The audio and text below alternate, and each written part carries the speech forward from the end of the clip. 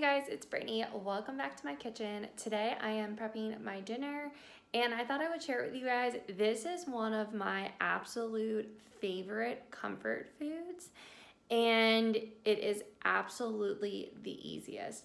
So pot roast is honestly one of my favorite dinners, especially during the winter. It's just such a nice, comforting food. And what I love about it is you can throw it in the slow cooker and almost every time it will come out delicious, tender, and just melt in your mouth good.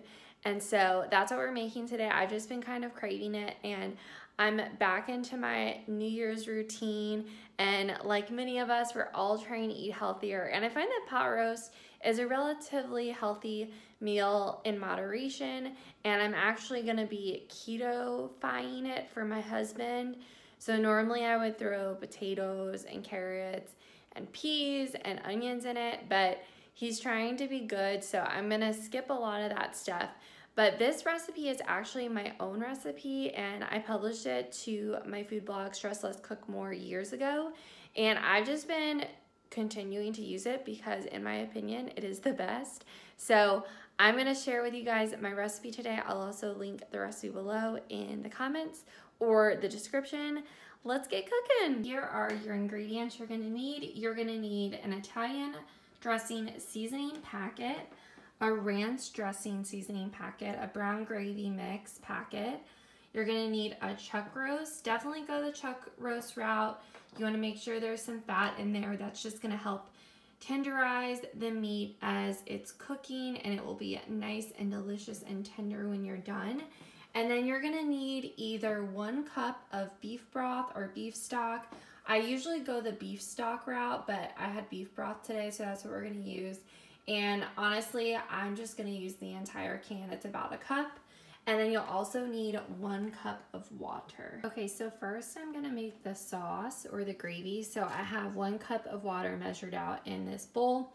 And then I'm going to go ahead and add the whole can of beef broth.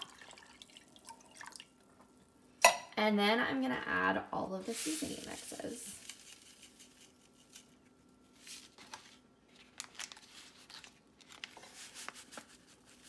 This is literally, the prep for this is 5 minutes. So this is perfect for busy weekdays. You can put it on in the morning and then you don't even have to worry about it throughout the day while it's cooking. So it's amazing. And then we're gonna go ahead and mix all of this together.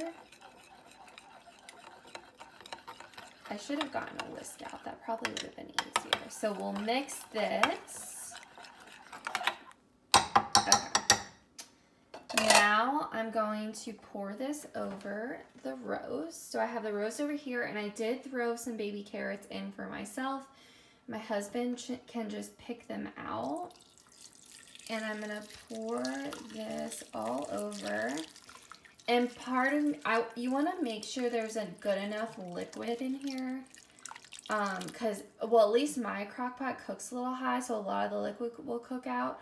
So if you feel like you don't have enough liquid, go ahead and add some extra stock, or a little bit of extra water. Not too much because you don't want to lose the flavor.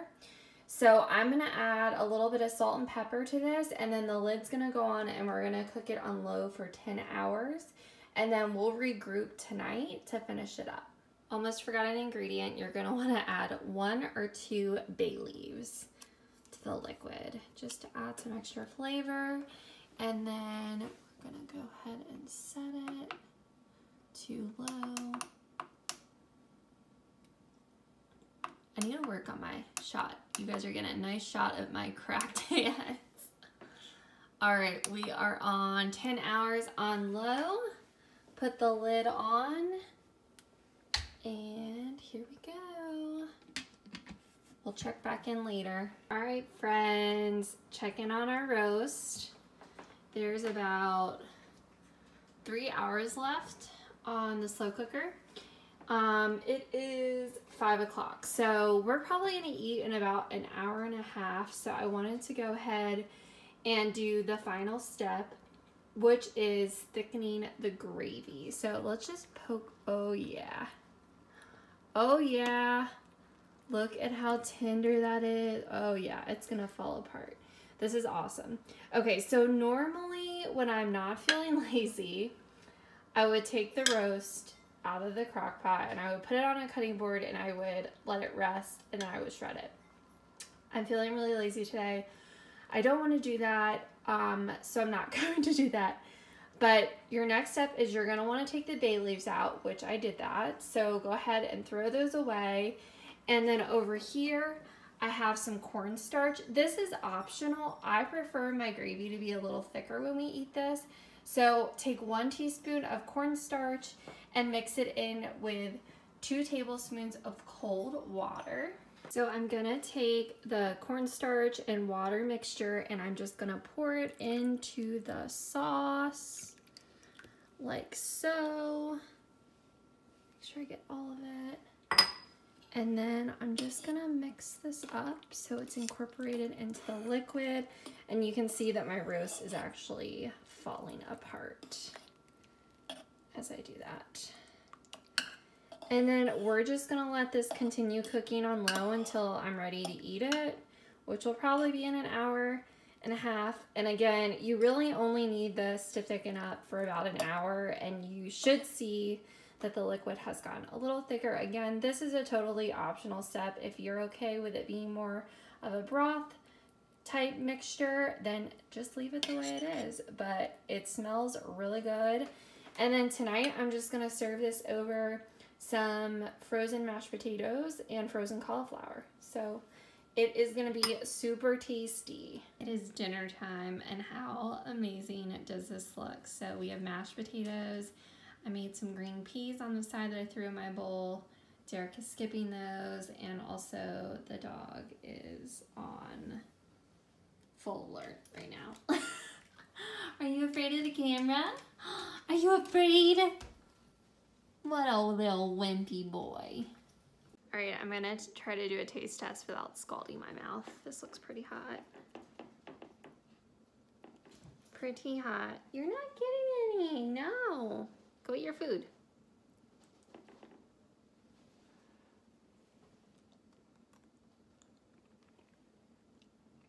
Oh yeah. The roast is so tender, and those seasoning packets give it so much flavor. And I definitely recommend adding in some vegetables. I just love having carrots in roast, and if you want to cut up potatoes in it as well, you can totally do that too. I just like to eat mine over mashed potatoes because it kind of soaks up all that gravy. So good. And definitely worth it to add the cornstarch in just to make it a little thicker. All right, guys, I'm gonna go enjoy my dinner, but I hope you enjoy this video, and if you try this recipe, please let me know and drop a comment below to let me know how you like it, or if you have any questions about the recipe. I'm gonna try to do more of these cooking style videos this year, so if you're new here, I hope you'll subscribe for more videos from me. Thank you again for joining, and I'll see you guys in my next video. Bye.